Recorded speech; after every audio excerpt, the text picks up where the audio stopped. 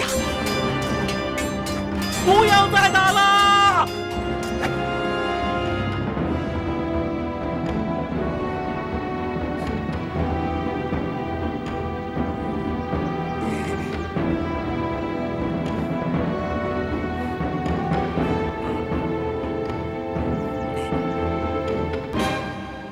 在下无量剑派左子木，阁下是？啊，我，在下段誉。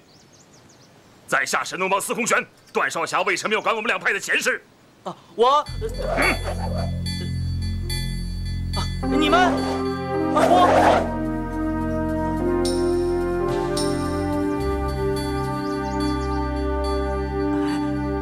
我不是什么少侠，也不懂什么武功，只是见各位在这里打斗，死伤那么多人，心头实在不忍，劝各位悬崖勒马，千万不要再行凶了。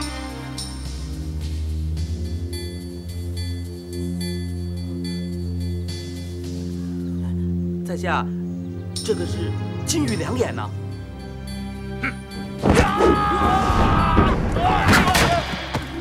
好，找死！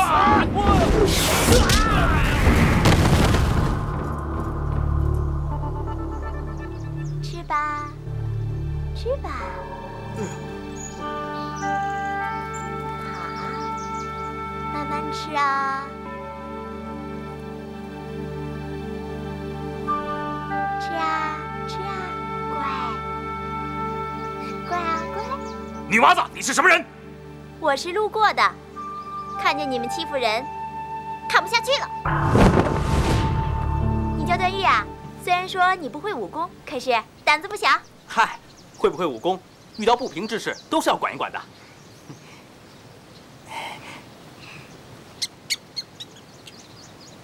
哎，这只小雕好可爱啊，我可以摸摸它吗？摸吧。真乖呀。它叫什么名字啊？它叫闪电雕。那你叫什么名字啊？我叫钟灵，你就叫我灵儿吧。老左，咱们的恩怨先搁一搁，先料理了这两个小畜生。上来，上来！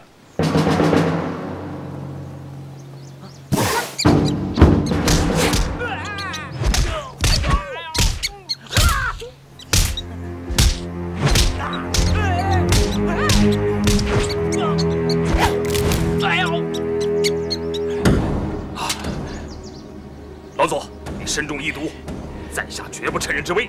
我们两个的账以后再算，告辞了，走。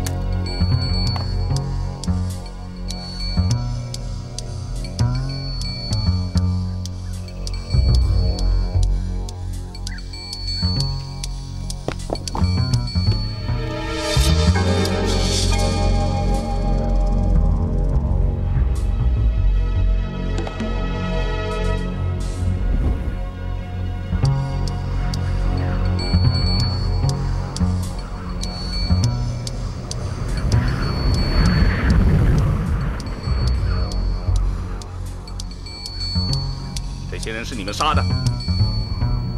契丹，给我拿命来！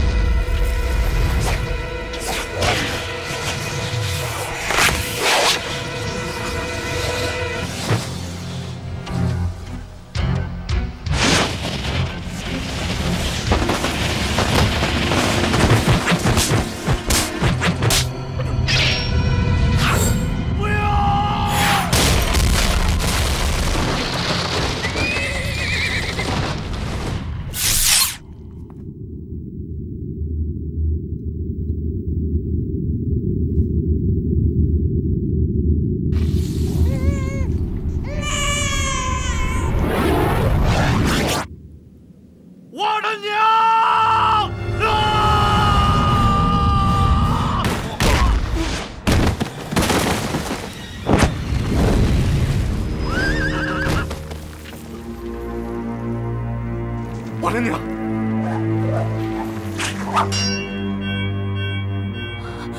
我的娘！元山，保主暂亡。大哥，大哥！我的娘！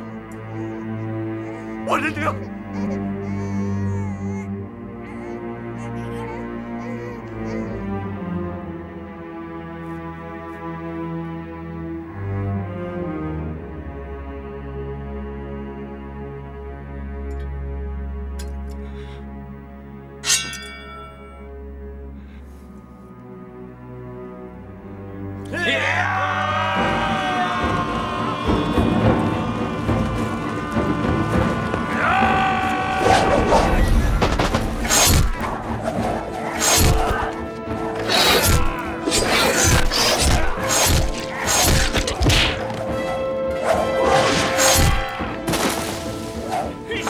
好像有点不对头啊！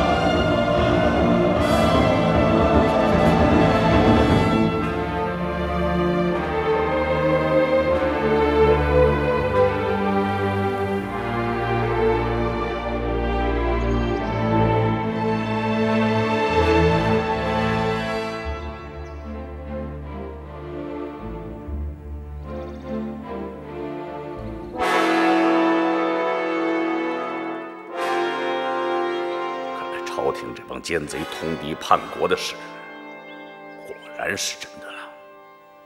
乔峰，你又为本帮立了一大功啊！啊，帮主过奖了，这也是众位兄弟齐心合力的结果。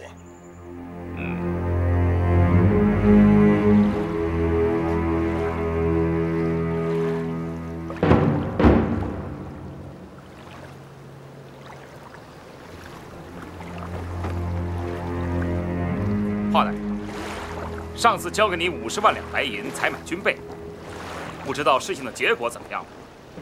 慕容复，你是在责怪本官吗？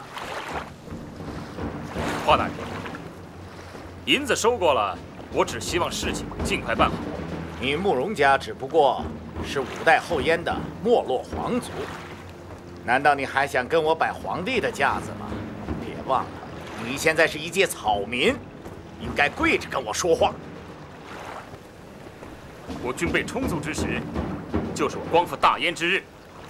华大人，你不要忘了我们的协议，将来我光复大燕，还可以将你算作是开国元勋。你以为我会相信你吗？华大人，收了银子，想反悔吗？哼！就你那点银子，算你的保命费吧。我不把你想叛乱的密谋宣扬出去，就算是对你开恩了。怎么，你想动武吗？别以为江湖上说北乔峰南慕容，你慕容复就是天下老二了。你难道敢杀朝廷命官吗？杀了你，便如同杀一条狗。江湖的事儿，你懂个屁！既然知道我家公子的赫赫名声，还敢骗我们，亏你还知道北乔峰南慕容。非也非也，老是爱胡说八道。什么北乔峰南慕容，分明是南慕容北乔峰。什么南南北北的？这世上只有慕容。你想造反吗？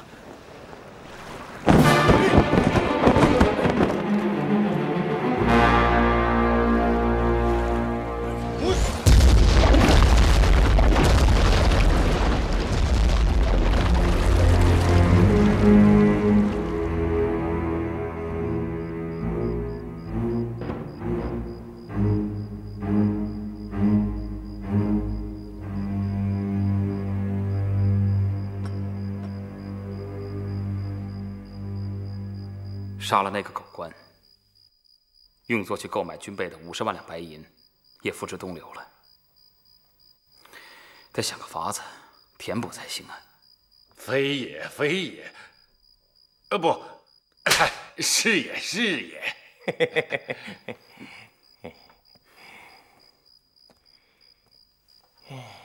表哥。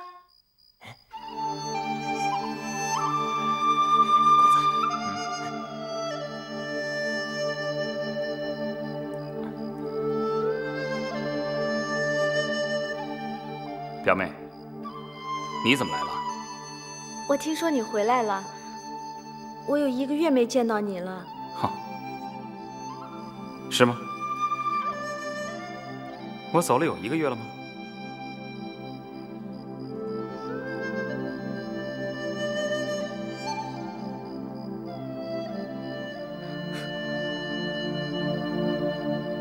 表哥，你别再看了。表哥，你最近武功精进的怎么样了？你走了1个月，我又看了27派的武功秘籍，我说给你听好不好？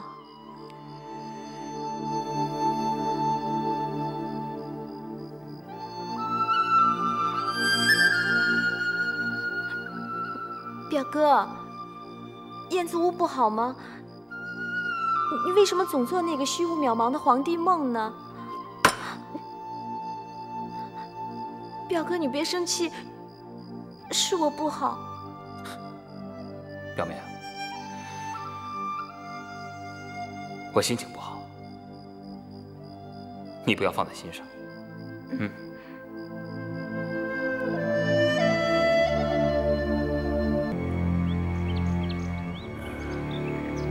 峰接替我，你怎么看？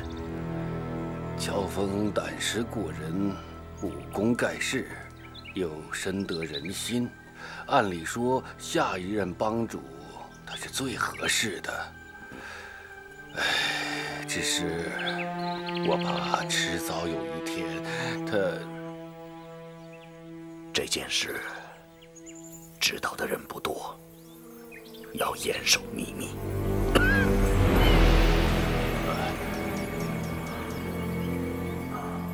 我最近感到身体非常不适，唉，力不从心了。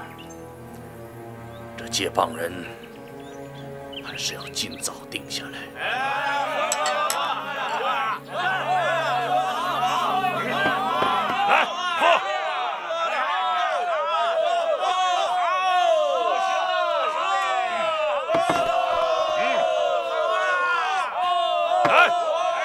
谁还来？来呀！啊！听我说，没见过他饮酒，不知道他的海量。再动下去，估计全帮的弟兄们都得被他灌倒了。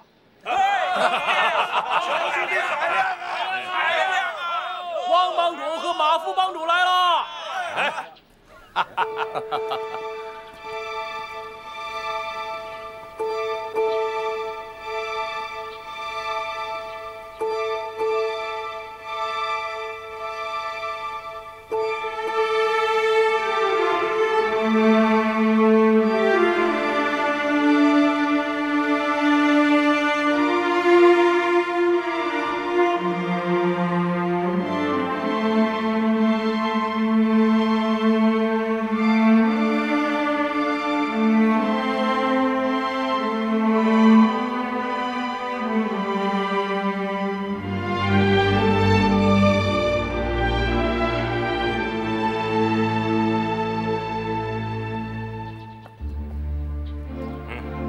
众位兄弟可好啊？好。白长老啊，这位是我的夫人康敏。哦，马夫人。乔峰，乔兄弟。啊，久闻江湖传言，北乔峰，南慕容，我仰慕已久，只是无缘相见。今日有幸得见，真的是男儿中的男儿，好汉中的好汉。大嫂过奖了。乔兄，我不服，咱们再喝。好，哎，不用碗，咱们用坛子怎么样？啊！好，好酒量！来。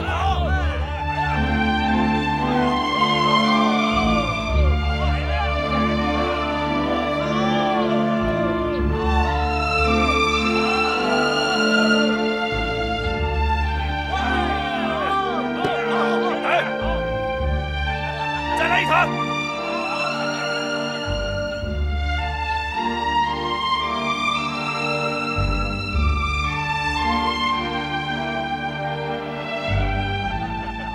王建通年事已高，看来这帮主的位子也做不了几年了。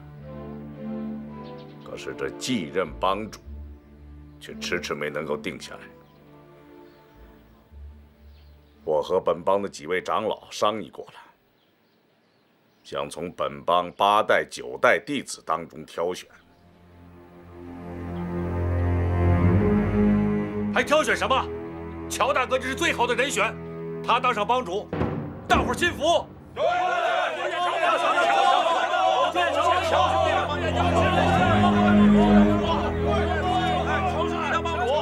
好，兄弟们都推举乔峰，我也有同感。但是，本帮还有一件大事要办，这件大事就作为对继任帮主最后的考验。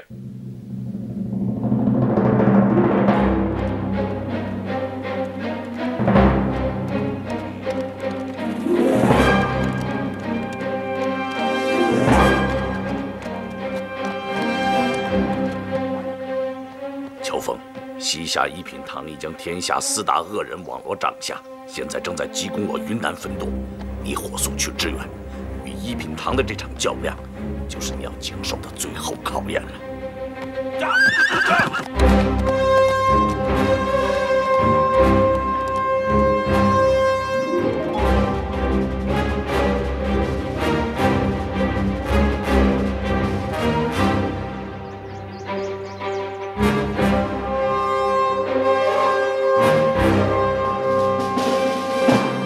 事情办得怎么样啊？遵照将军吩咐，本堂第一批高手已前往丐帮云南分舵，天下4大恶人已收下将军重礼，同意助阵。好，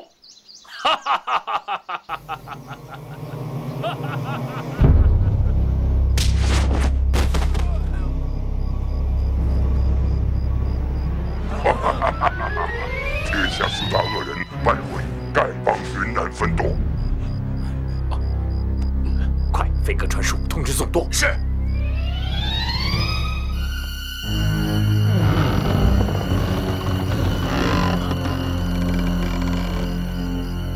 西夏一品堂。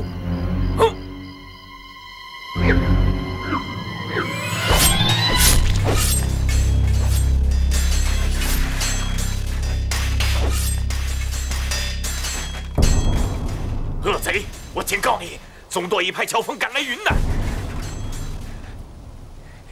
你尽管将我们杀光，等乔峰一到，自然会将你碎尸万段，会给我们报仇的。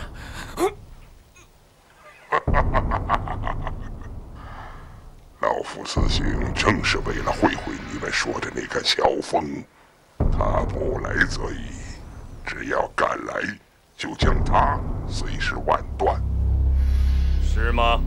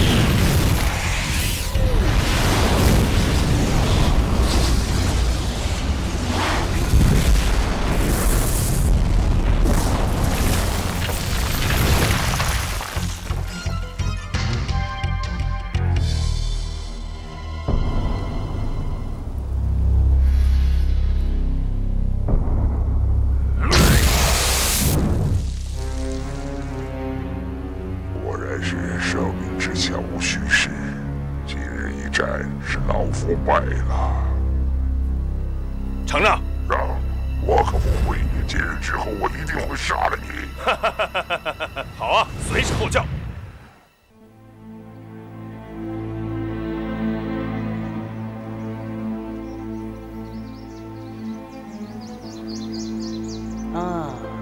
山红渐碧分烂漫，时见松立皆时为。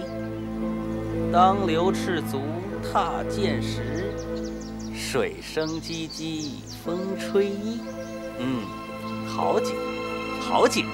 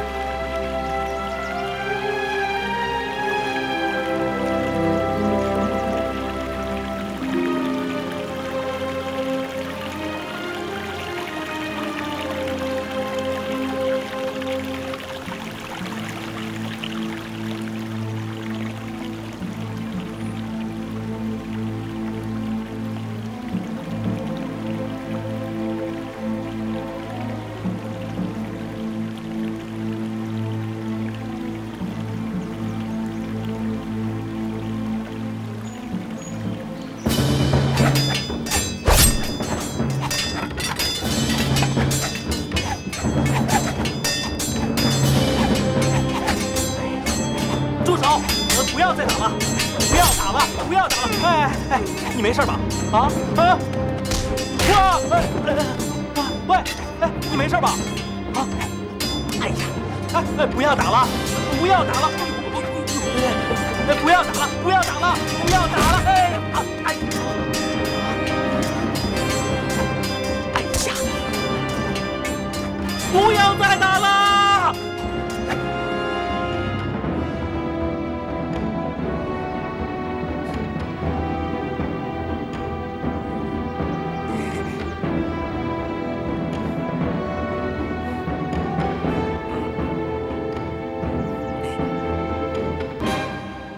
在下无量剑派左子木，阁下是？啊，我，在下段誉。在下神农帮司空玄，段少侠为什么要管我们两派的闲事？啊，我，你们，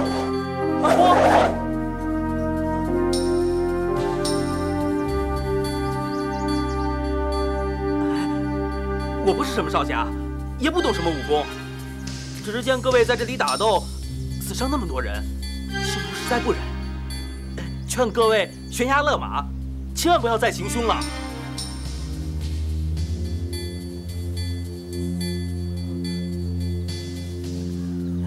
在下，这个是金玉良言呐。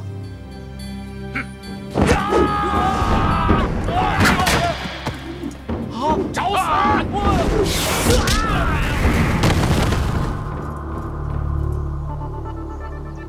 吃吧，吃吧。好，慢慢吃啊。吃啊，吃啊，乖，乖啊，乖。女娃子，你是什么人？我是路过的，看见你们欺负人，看不下去了。你叫段誉啊？虽然说你不会武功，可是胆子不小。嗨，会不会武功，遇到不平之事都是要管一管的。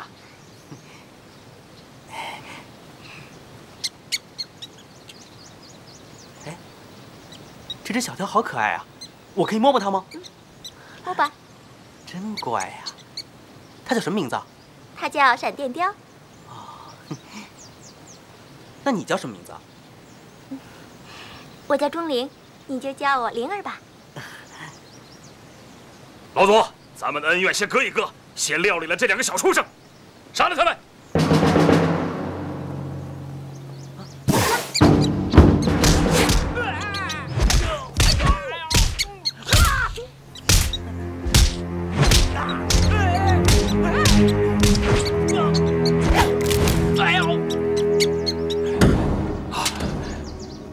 老祖，你身中异毒，在下绝不趁人之危。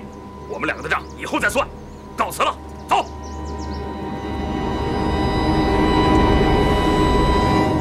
我抓住那两个小畜生！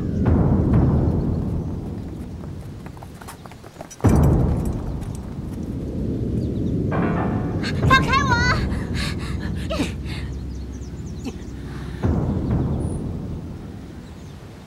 你要死要活？我当然是要活啦。可是你活不了了。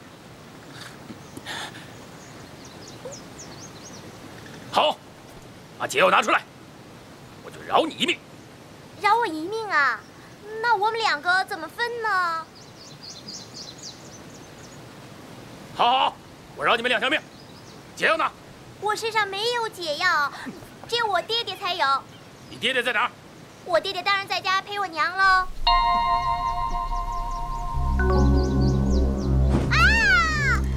先把你头发烧光！你敢？我怕疼。怕疼？那就把解药交出来。你这个人真笨呐！我的闪电雕是一般的东西吗？有那么好治的吗？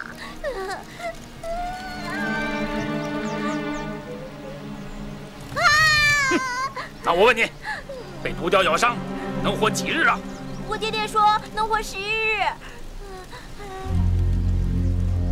不过，帮助你内力深厚，武功高强，我想，能活20日。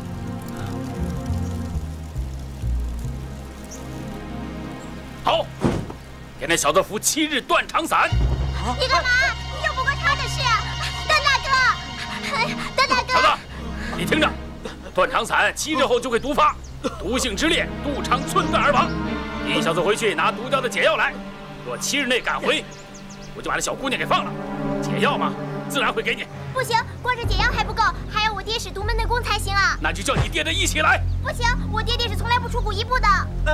这样吧，干脆我们大伙儿一起到钟姑娘的府上，然后请灵尊大人医治解毒啊！不行，不论是谁，只要踏进我家古一步，便非死不可。不行，你奶奶！如果这小子不把你爹爹请来，咱们就同归于尽。段大哥，你过来，我告诉你我家怎么走。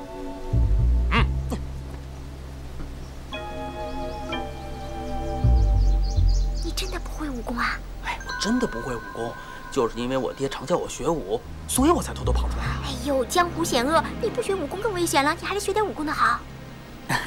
打打杀杀，有辱斯文，我还是不要学的好。哎，你不是要告诉我你们家怎么走吗？好，过来，我告诉你。我们家呀，哎呀，你到底会不会武功啊？我，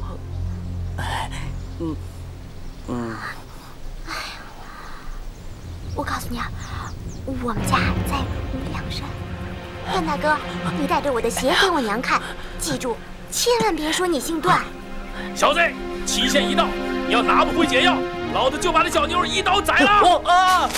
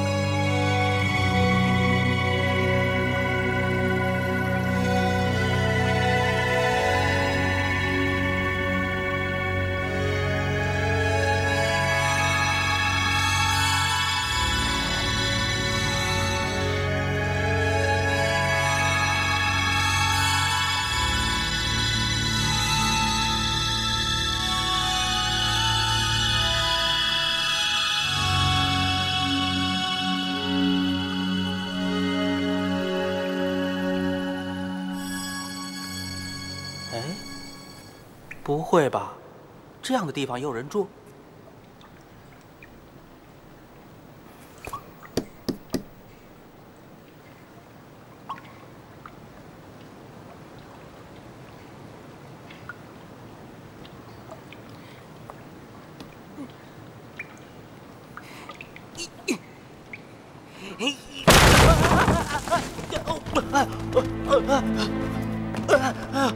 在家段誉擅闯贵府，还帮主人赎罪，对不起，对不起啊，对不起。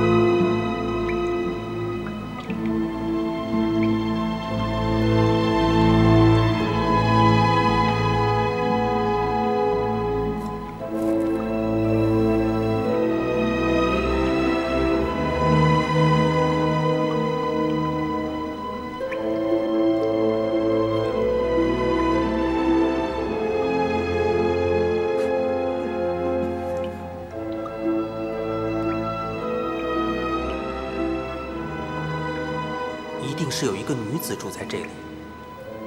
她为了什么事如此伤心，竟然远离人间？她一定每天在这里顾影自怜，实在是令人神伤啊！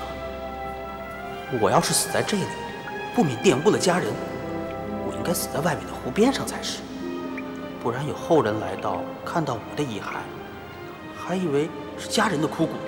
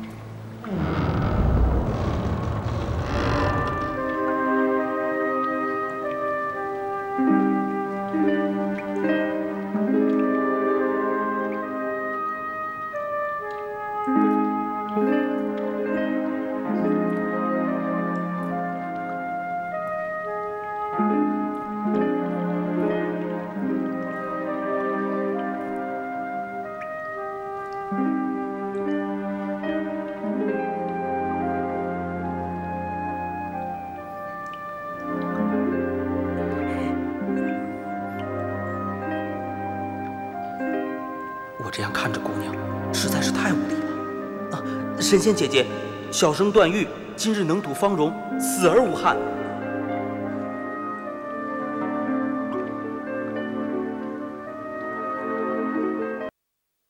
也不知神仙姐姐怎么称呼呢？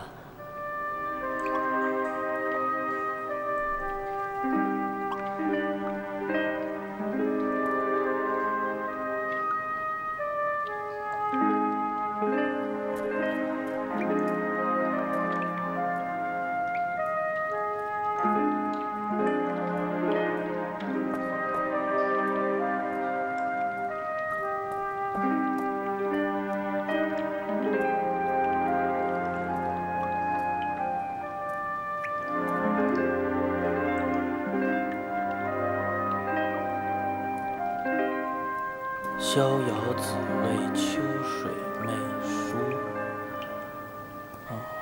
洞中无日月，人间至乐也。洞中无日月，人间至乐也。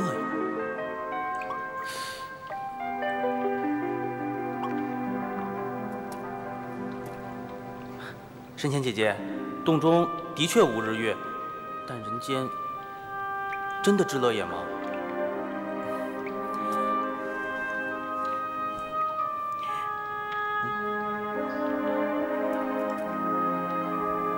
叩首千遍，供我驱策。神仙姐姐，你要我可以牵个头啊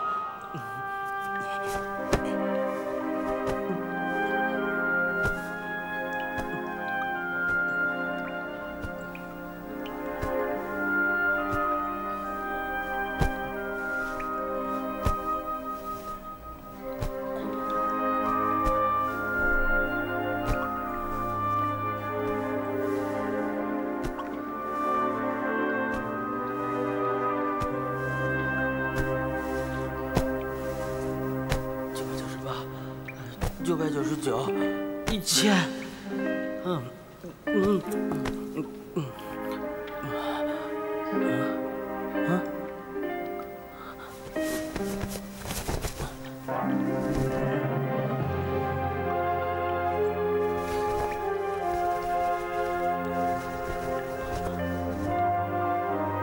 汝既叩首千遍，自当供我驱策，终身无悔。此卷为我逍遥派武功精要，每日谋武有30，务须用心修习一次。神功既成，天下各派武功皆尽为汝用。学成下山，为吾杀尽逍遥派弟子。又要学武，又要杀人，这不可以啊！神仙姐姐，这不可以啊！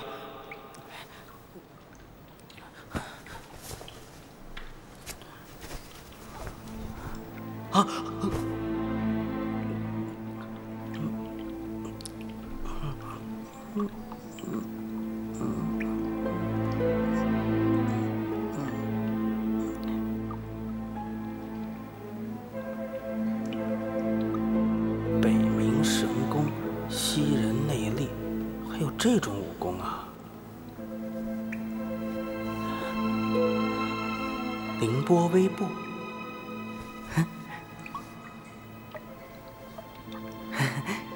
这个不错，用来逃跑比较好。要是我学成了，就不会被人家抓住了。哎呀，钟灵姑娘，哎，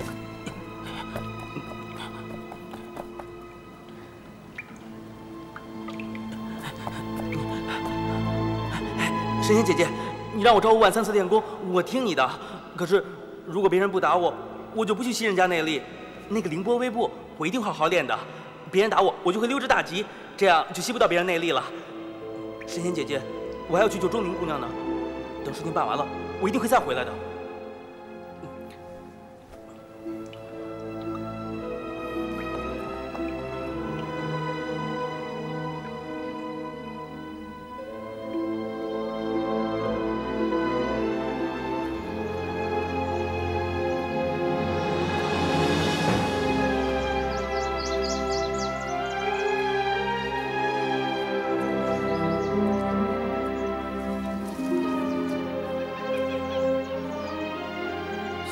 断者入此谷，杀无赦。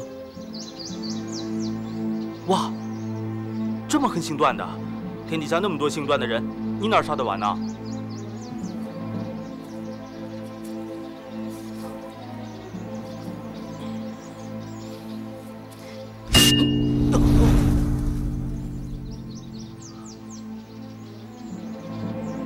哎，果然跟钟灵说的一样。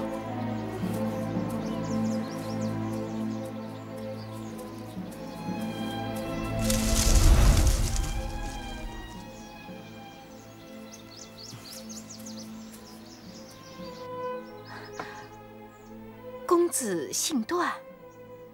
啊，晚生姓段。你说小女她怎么了？哦，灵儿，她遇上什么事了？宝宝！哎呀，这孩子，他一出去就闯祸。哎呀，好端端的进贤儿让人给杀了。我丈夫他回来了，他比较多疑。哎，段公子，你先躲一躲。晚生正想拜见前辈。哎呀，过来！嘘，你躲在这儿，千万不要出声，听见没有？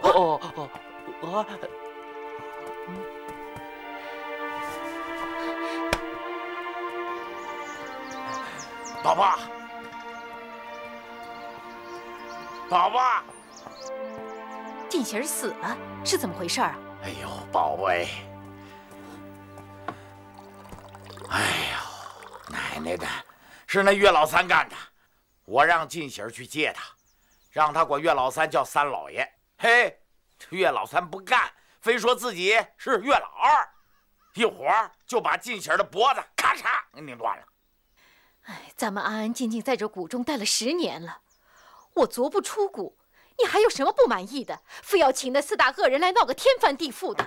宝宝，我的老婆，我请4大恶人来，还不是怕你被那姓段的他？你还是忘不了那件事，我活着还有什么意思？哎呦，想打死我，一了百了算了。哎呦，不行，宝宝，我不该，我说错了。谁？谁呀？你是谁呀？躲在我家里干什么呀？又是个小白脸啊！宝宝，你知道什么呀？这位公子是来报讯的。对，报讯的。你报什么信儿啊你？这臭小子，油头粉面的，我看你就不是个好东西。是。你，快说，你来干什么来了？我姓段，特来报讯的。姓段，又是个姓段的。你爹叫什么名字？在下段誉，大理人士。我的父亲是段正淳。你父亲是段正淳？正是。你是段正淳那个混账的儿子！不许你辱骂我父亲！我就骂段正淳，你个王八蛋，你混账小子！我就骂朱万仇，你若跟我父亲有仇，应该光明正大的去骂他。你背后骂人，算什么英雄好汉呢？啊，我父亲就在大理城中，找他容易的很。为什么在自家门口那块牌子，说什么姓段者入谷就杀无赦？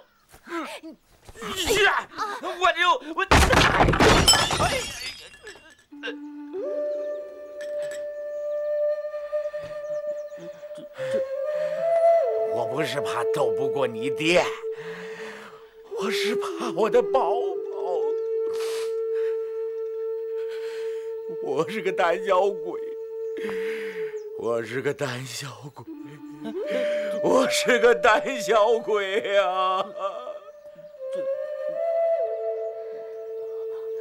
段公子，令尊这些年身体可好？一切都顺心吗？家父安好，诸事平安。那就好，那就好啊！走吧，请公子带路，我和你去救灵儿。伯母要亲自去救啊，那太好了。伯母治得了闪电貂的毒吗？不能治。那救不了佐子木，他们不会放人的。我不会救人，还不会杀人吗？走吧。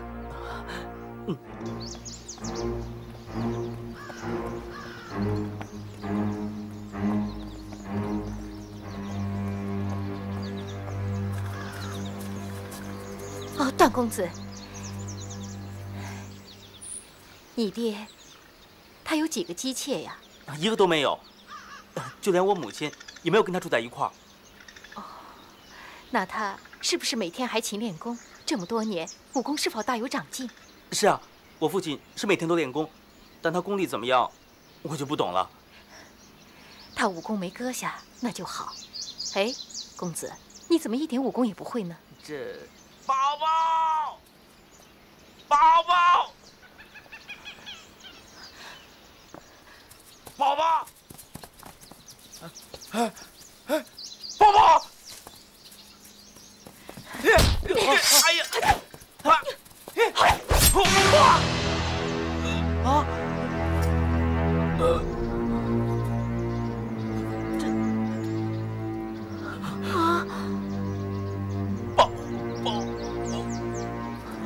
万仇！宝宝，10多年了，我钟万仇没有亏待过你，你怎么还想着那个段正淳？你为什么不躲剑？你故意不躲剑是不是？段公子，我不去救灵儿了，他自己闯的祸，让他自己听天由命好了。哦，对了，段公子，你告诉佐子木，就说我丈夫是当年纵横江湖的马王神钟万仇，我叫甘宝宝，外号不太好听，叫俏雅叉。如果他敢动我女儿一根毫毛的话，我们夫妻俩绝对会手下无情的。是，晚上这就去传话。段公子，等等。哎呦，你把这东西交给你爹，请他出手救我女儿。可是要我爹出手，自然是救得了钟姑娘，只不过我要赶去大理，我怕来不及了。你放心好了，我会借你一匹好马，你往前走5里，那儿有座房子。你去跟那里的主人借马，就说我让你去的。记住，一定要把这东西交给你爹。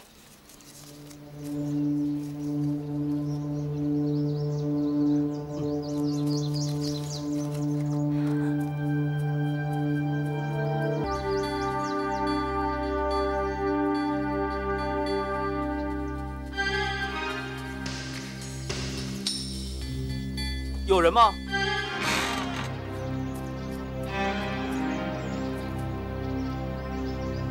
什么人？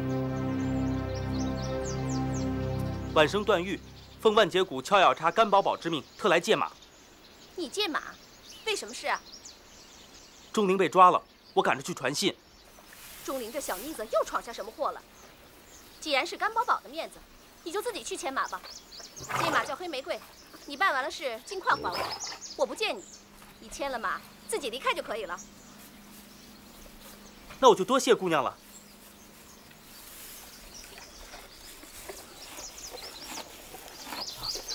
我办完了事情，立刻将马送还给姑娘。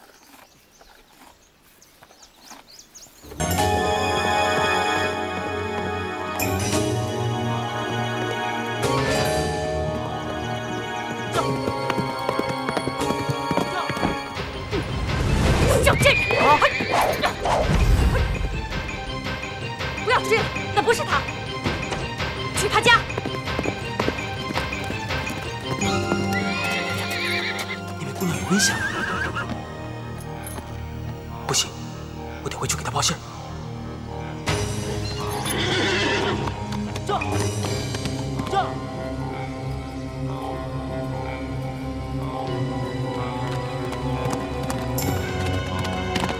姑娘，快走啊！有人要害你，快走啊！快！姑娘，他们进去了。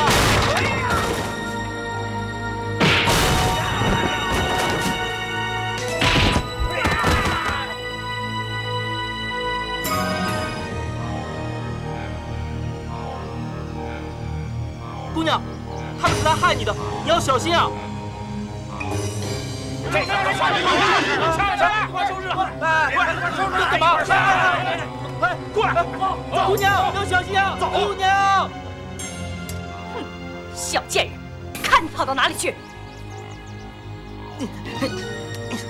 你不赶去救人，回这儿干嘛？我知道姑娘有难，当然是赶回来先救你了。救我？就凭你？当心平白无故送了你的小命，后悔都来不及。大丈夫行事，但求义所当为，有什么好后悔的？凭你这点能耐，也敢自称大丈夫？嘿！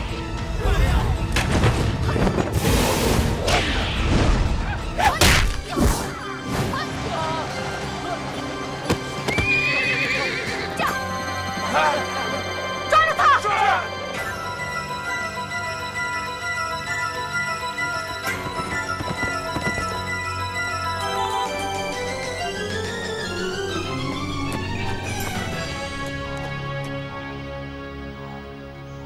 姑娘，你现在可以放我下来了吧？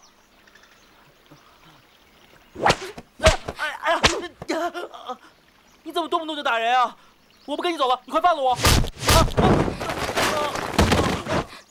你现在服了吗？还敢不敢自称大丈夫了？不服！大丈夫就是大丈夫！再不放我可骂人了！救命啊！救命啊！有胆子你就骂吧！这10多年来，我还少被人骂吗？你快放了我！你这个疯丫头！我就是不服！我就是大丈夫！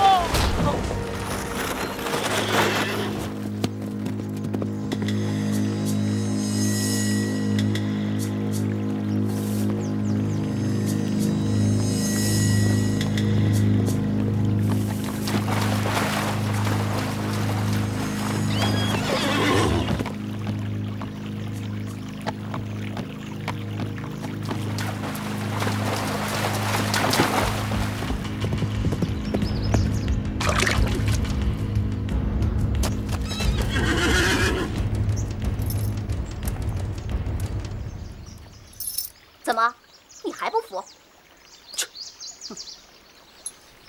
你不说话，我就把你的舌头割下来，让你永远都说不出话。喂，疯丫头，你真割还是假割啊？这可不是闹着玩的。要是割下来了，你有本事装回去吗？这个我还没试过，今天正好拿你试试。哎，别！你这要割下来了，那一定装不回去。这个不用试了。这个我知道啊，算你聪明。哎，这样。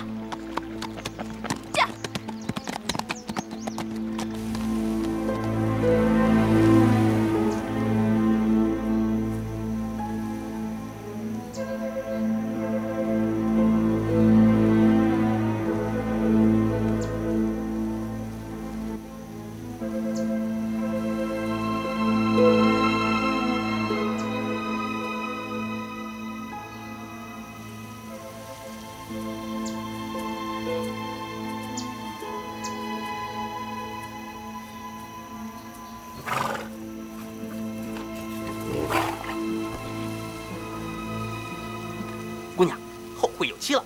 不，像你这种疯丫头，还是后会无期吧。嫁！就。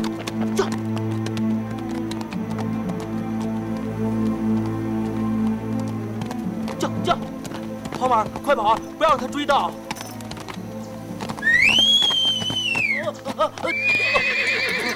马儿，你别回去啊！你别回去啊！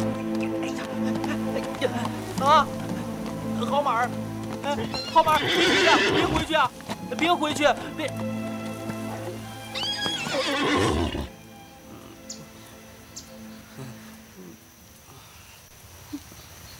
好大的胆子呀！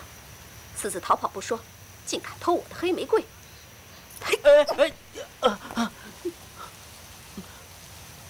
我又不是你的仆人，要走要留看我的心情，谈不上什么私自逃走。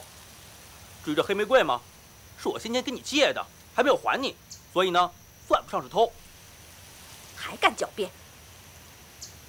说，你究竟是谁？竟敢一再的顶撞我！在下是关系朋友安危的人，如果姑娘对我以礼相待，我自然不会顶撞你。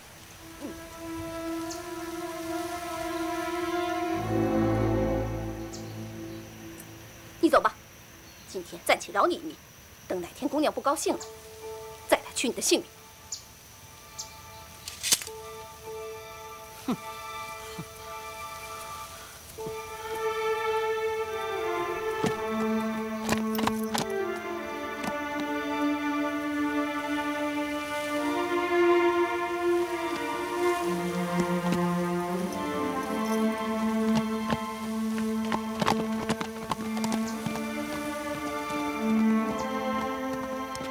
疯丫头，不，姑娘，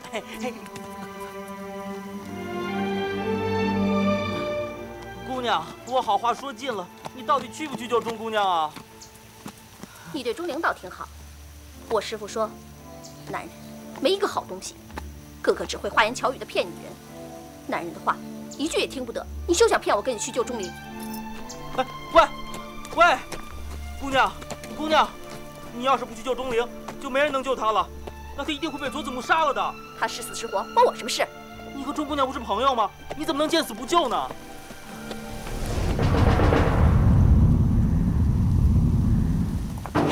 是不是？把斗笠摘下来。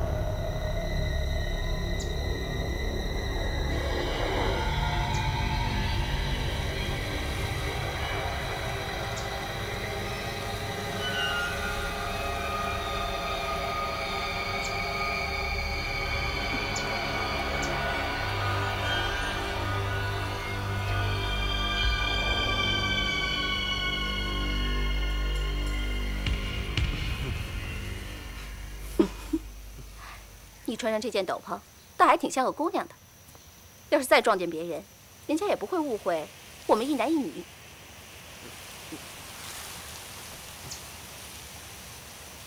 姑娘，你伤口还疼不疼？废话，我在你身上割2刀，看你疼不疼。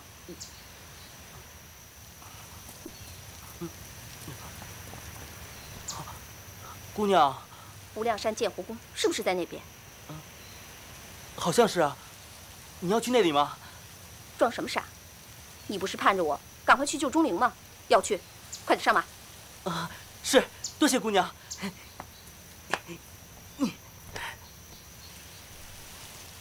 抓紧了。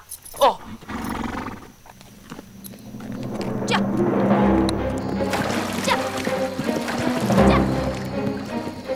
等救出钟灵，这小丫头一定会跟你说出我的姓名，你不许听。好，我不听，我保证不听。就算听了，也不许记住。好，我就算记住了，也想办法忘了。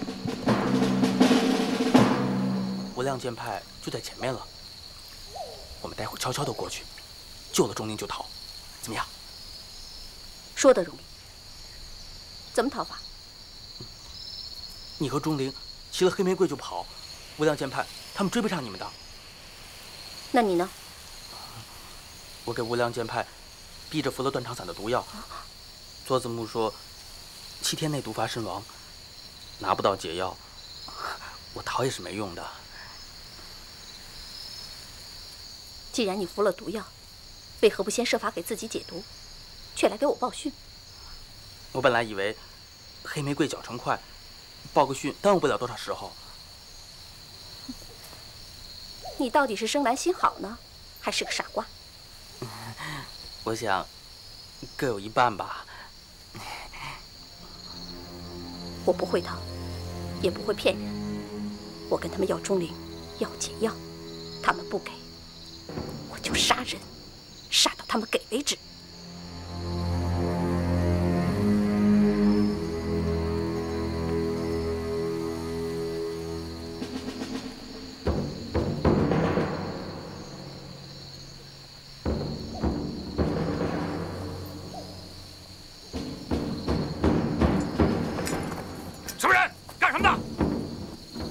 子木呢？快让他来见我们！小人不知灵鹫宫圣使驾到，多有冒犯，请圣使恕罪。什么灵？快让佐子木来见我们。是。哎，灵鹫宫可能就是他们的顶头上司。无量剑派佐子木，恭迎2位圣使。恭祝天山童姥万寿圣安，万寿圣安。起来吧。是。那钟家小姑娘呢？带她来见我。是。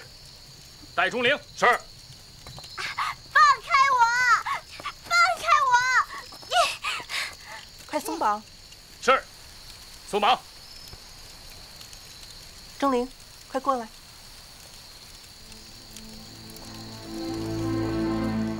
你又是什么人？你，圣旨面前不得无礼，老人家叫你过去。过去就过去。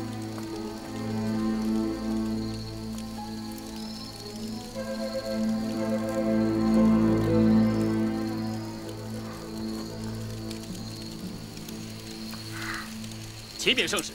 属下被这小姑娘所养的闪电貂咬伤了，毒性厉害，请圣使开恩。姐姐，童姥的灵丹圣药就给他一些吧。多谢童姥大恩大德，多谢圣使恩德。属下共有19人被毒貂咬伤了。伸手。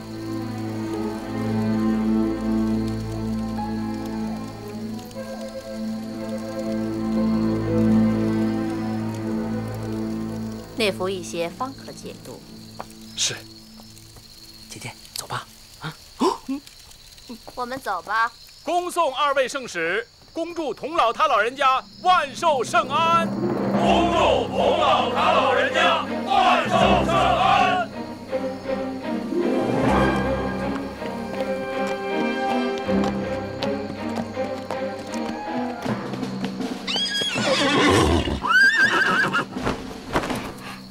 木姐姐，多谢您和这位姐姐来救我，可是我还要留在这儿。留在这儿干嘛？我在这儿等段大哥，他去找我爹爹，可是还没有回来。哼，姓段的，不会来了。不会的，他说过他会来的，就算我爹爹不来，段大哥也会回来的。臭丫头，男人的话你也信？段大哥不会骗我的，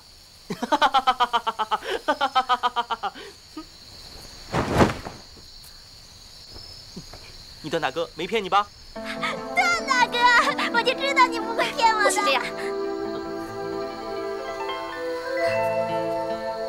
姐姐，你怎么会和段大哥遇见的呢？段誉，我的名字，反正钟灵这个臭丫头会告诉你的。不如我自己告诉你好了，我叫穆婉清。穆婉清，水木清华，惋惜清扬。哼，姓得好，名字更好。哼，好过你这一段木头，名誉极坏。我段誉呢，是名誉极好的誉。他在那儿，在这儿，婆婆，他在这儿。小贱人，看你往哪里跑！都追到这儿来了，能耐不小啊！把这个贱人拿下！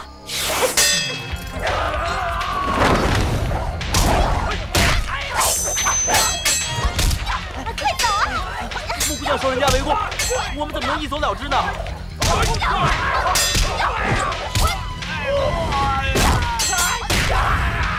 穆姐姐自有脱身办法，你不用担心，走吧。穆姑娘，你先走吧。我如果负了穆姑娘，非做人之道，怕她敌不过围攻，我再把好言相劝，说不定可以挽回大局的。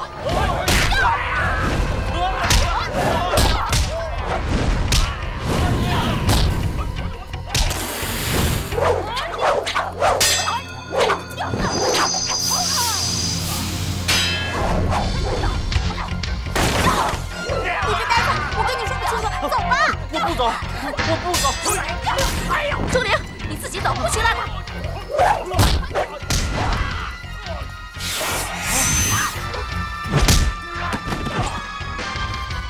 再不走，我就射你眼睛。钟灵，再不走，我就射你3箭。段大哥，你自己小心。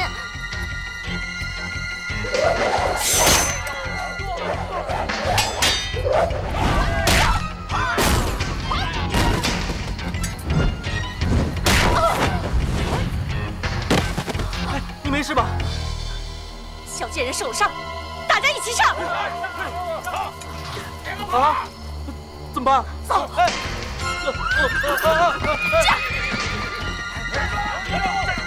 驾！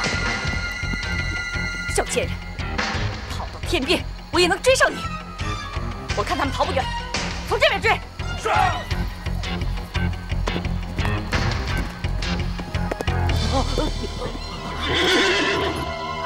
悬崖，黑玫瑰，不要怕，跳过去。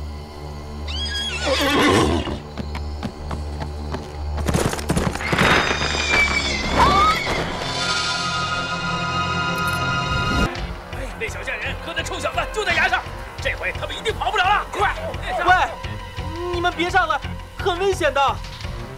哎，快！哎呀！千万别让他们上来！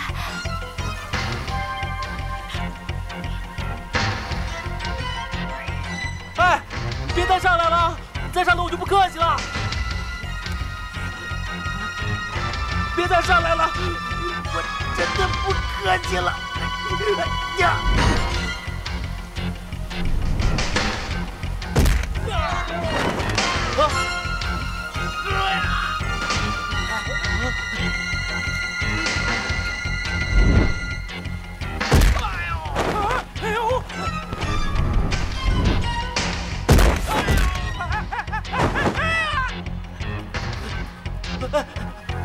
不好了！我刚才杀了2个人啊！不，是3个人。上天有好生之德，我无故杀人，罪孽可大了。谁？那里竟如此厉害！此人武功了得，你快想办法逃命吧，不用管我了。不行，这人上来就糟了。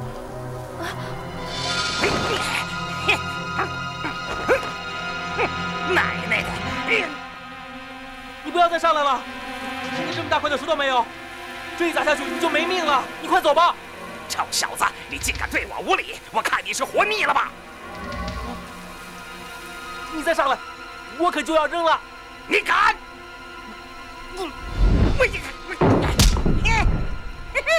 哎，嘿，你小子还真敢呐！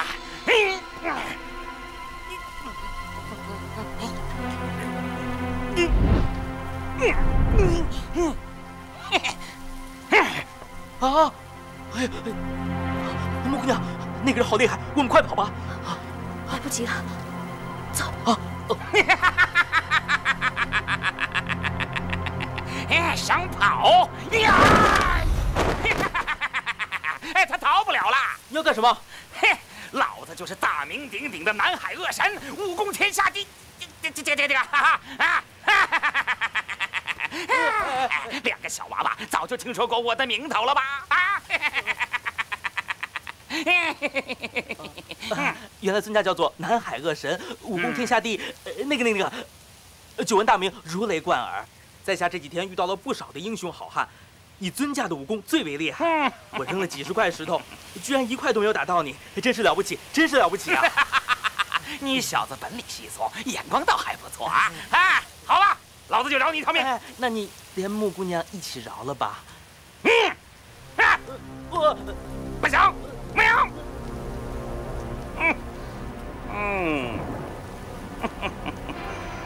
小煞神孙三霸是你杀的，是不是？不错。那孙三霸是我的心爱的弟子，你知道吧？杀以前不知道，杀以后知道。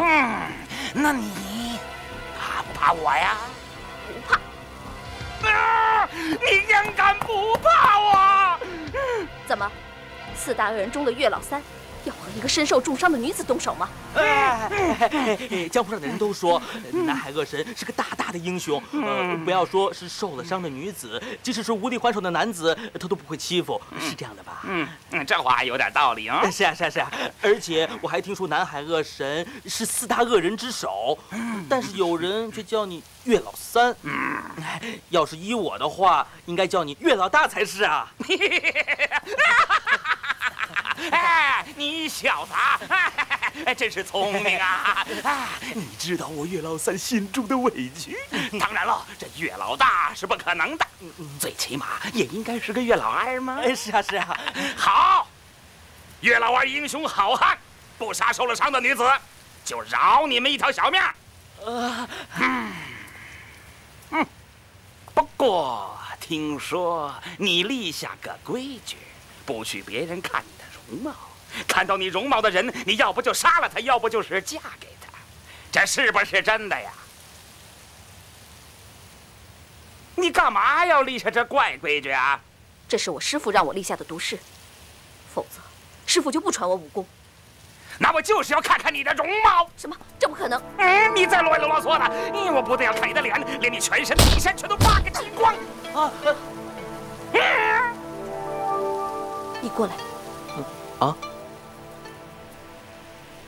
你是世上第一个看见我容貌的男子，希望来日不要负我。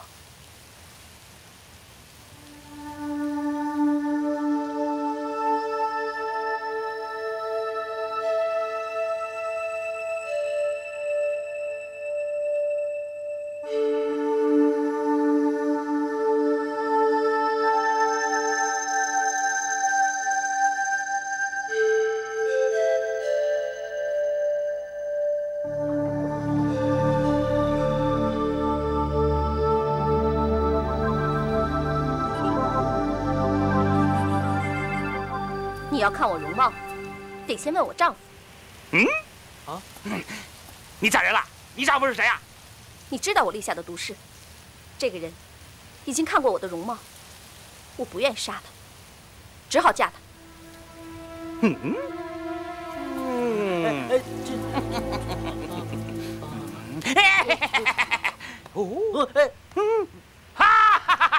跟我走吧，跟我走吧！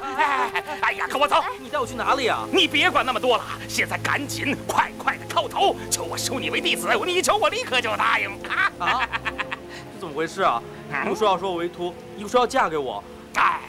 刚才呢我没有注意到，现在我仔细这么一看呐，你看，你脑后的后脑骨跟我的完全一模一样啊！真是武学的奇才呀！我决定了，决定收你为徒。啊！你们几个干什么呢？鬼鬼祟祟的，滚出来！你们来干什么？是不是恭喜我收了个好徒儿啊？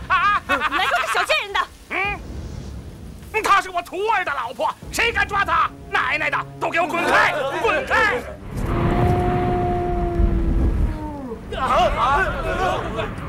老大在叫我，没空跟你多说了。徒儿，待会儿有空再来拜我为师。呀！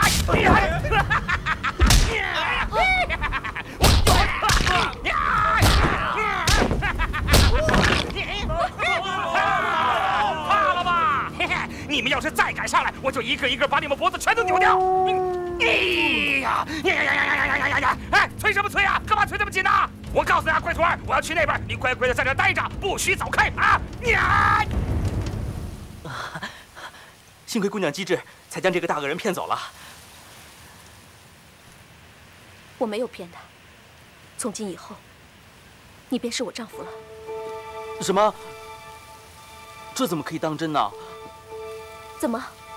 你不要我？你嫌弃我？穆姑娘，我不是这个意思，我……哎，穆姑娘，穆姑娘，放开我！放开我！段郎，你怎么了？像是断肠散的毒药，已经发作了。段郎，你可不能死啊！段郎，只可惜我没有这个福分。像你这样美丽的容貌，我也见不了多久了。不，你是第一个看见我容貌的男子。你死以后，我就划破脸，不让第二个男子看见我的脸。你为什么要嫁给我这么一个无德无能的人呢？从你冒险来给我报信，我就一直忘不了你。那群奴才围攻我，你根本不会武功，却不肯一个人逃走。我心中十分感激，倒是应该感谢南海恶神，他恶心办好事，成全了我们。刚才形势紧急，你是出于无奈。我发过的誓怎么能更改？你要是不愿意娶我，我就一箭射死你，然后我再自尽。说，你愿不愿意娶我为妻？我肚子好疼啊！快说，你愿不愿意做我丈夫？